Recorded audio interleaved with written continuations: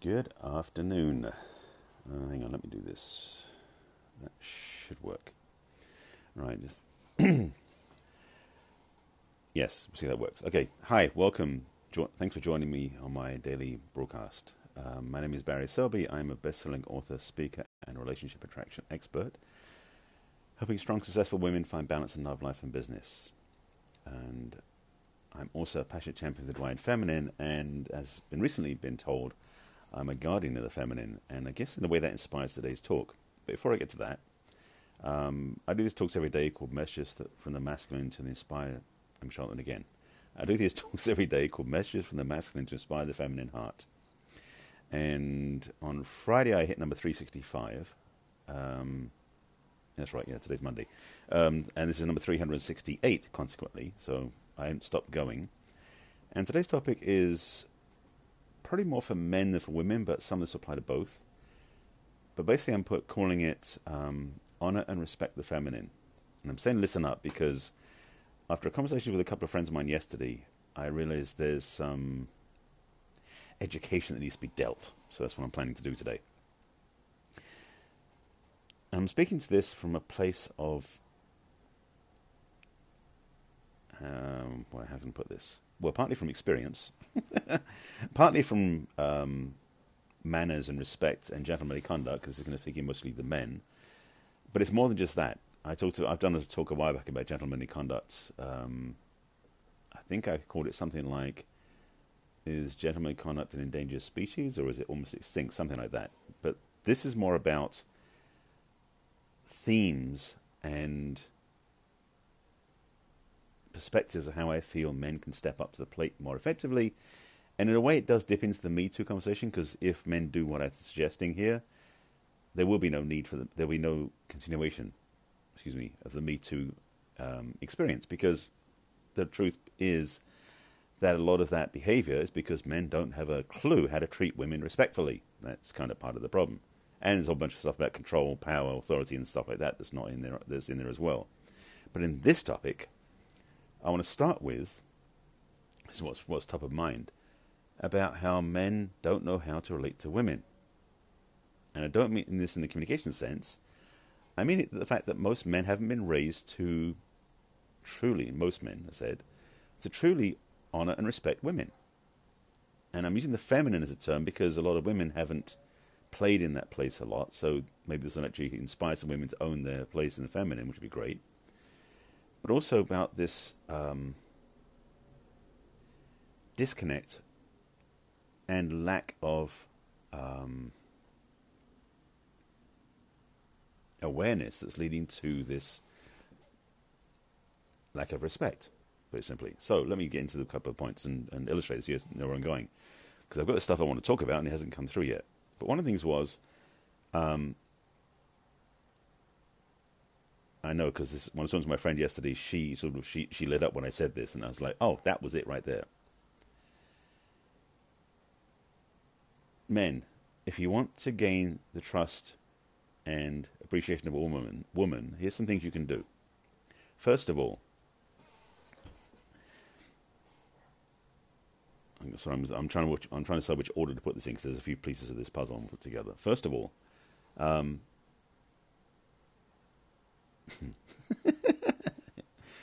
be trustable. Not just trustworthy, but trustable. Meaning that, one, keep your agreements. Two, keep your promises, because that's different. Agreements and promises are a little different. But three, it's about being dependable.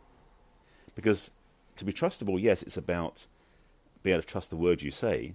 So when you say you'll do something, you do it. When you say you'll be there at a certain time, you'll be there at a certain time, that sort of thing. But the other part is really about being the rock she can lean on. Being that solid shoulder she can lean on, in a way. But it's more than that. It's about presence. One of the gifts of the masculine is something I attribute to my teachers that I learned over the last 10, 11 years, is one of the strengths of the masculine is consciousness and presence. And most men don't do this. They don't own this, they don't express this, they don't bring it. But when you are in the place where you understand this, and you basically bring your presence to your partnership, if you're in a relationship with a woman, or when you're around other women, most women, especially when they start tuning into their feminine or have done any work, will feel it immediately that you're present. And if you really are owning that space from a place of truth, not from a place of ego, like, look, I own presence, but from a place of truth, you'll notice that she'll respond. She'll actually, you'll see her shoulders relax. She'll start breathing more in more natural way. And she may not necessarily be aware she's doing that, but what's happening is you're being trustable. And it's such a simple thing. But if you're doing this in your relationships, if you hold this space where you're present with her, no matter what she's going through, and this is a big part of it, by the way, she will trust you. Now, as soon as you get that trust, the thing you don't do is throw it away by doing something stupid or closing up shop or walking away, whatever that is. It's a way of being, frankly. The more you can embody being present, which a lot of times means not looking at your phone or some other distraction, and being present, especially when you're in a relationship. And this one goes both ways, by the way, when you're with your partner, to actually be with your partner and not be on your phones together. You get that point, I trust. That's a big piece of it. But beyond that is creating this space where you realize that what you're doing is out of service, out of respect, out of appreciation, and out of caring for any woman, every woman. As in, this is not necessarily restricted just to romantic relationships. I think the more of us men who do take this on, and I've been working on this for a long time, well, for several years myself, and keep practicing because it's always a practice, the more I think for all of us men, we can bring that presence in all our connections with our relationships with every woman we know, including siblings, co-workers, bosses, employees, lovers, etc. Holding that space and bringing that space forward as a presence, as a beingness, as a trustable place that is going to make her feel safe is huge. It's a stature mark of maturity for most men. Because a lot of men, they've grown up, but they haven't grown within. They haven't matured. They're man boys, and I've talked about that before too. There's another piece that I wanted to bring into this too. Well, let me back up and recap one of the early ones I said about agreement keeping. It's really challenging for women to trust men when they don't keep their agreements. Agreement keeping is one of those foundational, fundamental, and pivotal skills, and it is a skill to a degree, that can make or break you in your trustworthiness amongst your friends and amongst anybody, and especially around relationship. Men, if you want to have an amazingly powerful relationship, the more you can keep your agreements with your partner, which does also sometimes mean make less of them, and I'll get to that in a second, and be trustable as well, goes a long way to having a healthy relationship. Agreement keeping. I was going to give you some things. This time I learned from seminars back in the 80s, and I teach stuff in my work too. So agreement keeping, there's some keys. If you're someone who has a hard time with agreements, here's some tips. 1, write them down, or at least put them in your phone or in your to-dos, wherever you're going to be reminded of them so you don't forget. 2, make less of them so you can keep the ones you do make, because if you make too many agreements, it's hard to keep track of them. 3, be willing to say no. Don't agree to everything you're invited to do, because that's something I did a lot, and I overcommitted, and it would screw me up completely, both in my life and for those around me. There's another one in the summer that will come back to me in a moment. But as simple as that sounds, keeping your agreements, first of all, it does make you more trustable. Secondly, those agreements that you make with yourself, because that's where you make all the agreements first, before you make them with anybody else, that is a key, by the way, will change your relationship with yourself. So you'll start trusting yourself more. And if you're willing to look in the mirror and be honest with yourself, you might not trust yourself as much as you could. This is one way to build that trust up again. So that's a lesson in itself that you could practice for the next month, and it will change your life. In fact, I might give you that as homework. So agreement keeping, one part. Bringing your presence and being trustworthy is another one. Being trustable is another one. Another one is, how do I put this in a way that works? Because it's a spin-off from the trustable nature. But what it comes back to is really having your actions match your words. This is another spin-off of trustable, as I said. It's challenging for someone to trust you when what you say and what you do don't match up. And as I say, actions speak louder than words. Well, actions speak as do words. So if your actions and words don't match up, that's not trustable. That's going to fall apart. So, and it's true for, again, this one's actually true for both genders. If your actions don't and your words don't match up, you're going to be in trouble, and you won't be trustable by the partner. But especially for men with women, to actually have this as one of your practices to make sure that what you say and what you do match up, then you can actually have a better presentation for yourself to be in a healthy relationship, but also with every relationship you have in the world. So it's another fundamental skill. There's another one coming through. Which one's that one? As you may have noticed, what I've said so far all revolves around the idea about being trustable and being solid.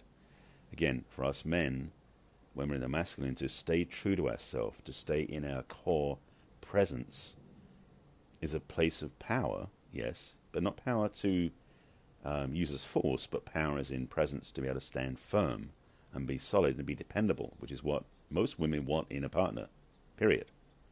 They may want other things too, but if they don't have that, everyone else is just wasted, frankly. So that all these three pieces revolve around that. They give you a place where you can stay firm, stay true, and stay aligned to your core values and become a more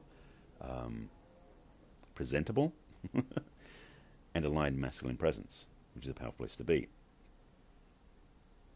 I've got some ideas around the periphery showing up, but these are more adjuncts. I'll throw a couple of those in because they're blocking what's coming next, apparently. So one of those is, that's the word, loyalty. Now, this is true in any relationship. And loyalty is not necessarily about monogamy, because it is about monogamy, yes, in romantic relationship. At least in my book it is, because some people choose to use polyamory as part of their modality. But I'm talking about in loyalty as in friendships as well. Loyalty as in any relationship you have with anybody. Having loyalty to those so you don't, keep with them, keep honest with them, keep true with them, rather than being someone who's, what's the word looking for? Flaky? Is the one we're putting it? Untrustworthy? Or otherwise undependable because you're not staying true. So loyalty is a big one as well. And in a romantic relationship, particularly monogamous romantic relationship, which I teach and speak about in my work, and I believe in myself, it's not only sexual monogamy, it's loyalty of values, loyalty of honor and respect, which comes back to what I said at the beginning. So for your woman, being able to be loyal to that truth that you've aligned with her, well, again, raise the bar and create a solid place that she can trust. You may have noticed these are all coming in the same place, which is being trustable. But every single one of these can change your relationship with her and your life with her, so you can be more successful, than what we're putting it. Certainly more appreciated and more loved in return. Because the thing is, the more you are honoring and respecting your woman, the more love, the more appreciation, and the more care you get back. So it is a kind of a selfish act in a way, but it benefits both of you by doing this, and actually makes you a better man. So try this on for size. There was one other one that was floating in there. See if it comes up. I'm going to talk a little bit more and see if it shows up. It's been hovering out there. It hasn't come in yet. This has become a kind of a pet peeve of mine, watching some of the men treat women that I see treat women around me, and it's been pissing me off. Let's be honest about it, shall we? And as much as I talk to women about owning their feminine and being in their power and their strength, I haven't said as much about men being better partners for women. Yes, I have talked about women choosing better men, but I thought, let me do one that talks to men about being better men, so they can attract healthy relationships. Because the other thing is also on the other side of things, just to be totally transparent, there are men out there who've made some bad choices in relationship as well.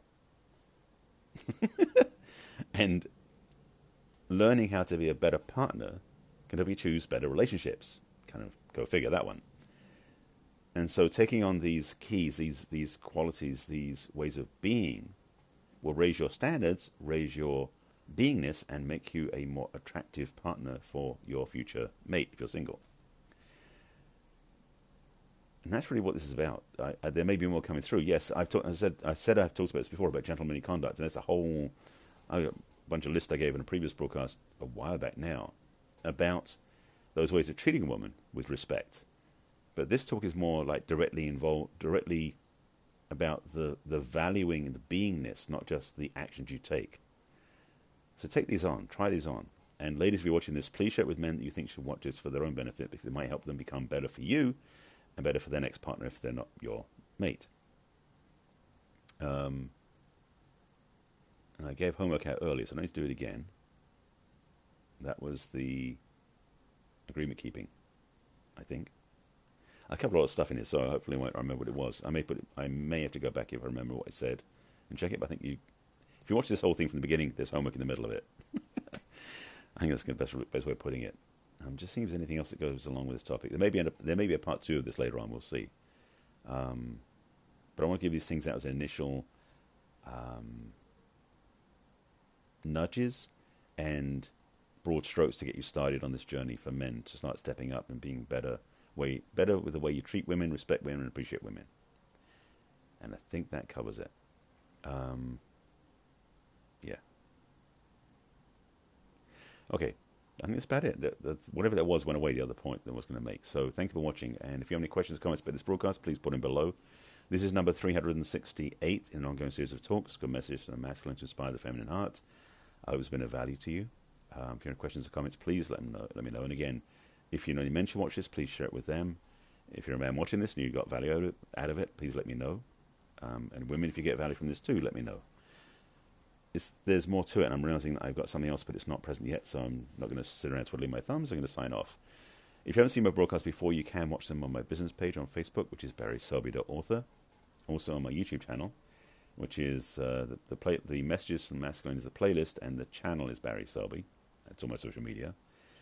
And if you want to find out more about how to work with me, go to my website. And if you want to sign up for a discovery session, my gift to you, go to barryselby.com/chat. And that'll be where we can sit and talk for about 30 minutes to get you started on the journey for more love, more light, more joy. And also maybe even work with me, if you're lucky. Thanks for watching. Thanks for being with me. I'll see you again tomorrow. So take care of yourselves and value who you are. Whether you're single or in a relationship, it's important for us to value ourselves because the world needs us shining brightly. I'll see you again tomorrow. Bye.